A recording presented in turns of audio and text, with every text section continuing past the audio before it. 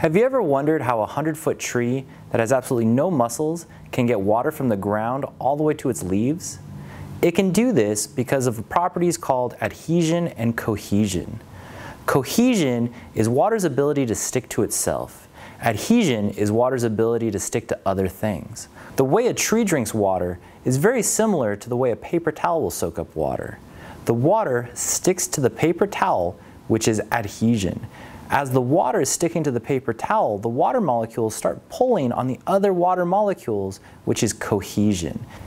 I know a lot of us are stuck at home right now, so I wanted to show you a little game that we can all do at home to experience the properties of adhesion and cohesion. In order to do this, you're going to need a jar of water, you're going to need a penny, and then you're going to need something that can produce droplets of water. I'm using a pipette, but you can use anything at home that can produce droplets of water. What you're going to do is you're going to take droplets of water and you're going to begin placing them on top of the penny.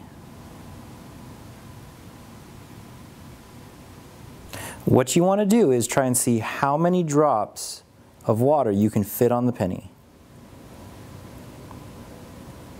Keep adding droplets of water on top of your penny. The goal is to see how many droplets you can fit on top of the penny before it all spills over.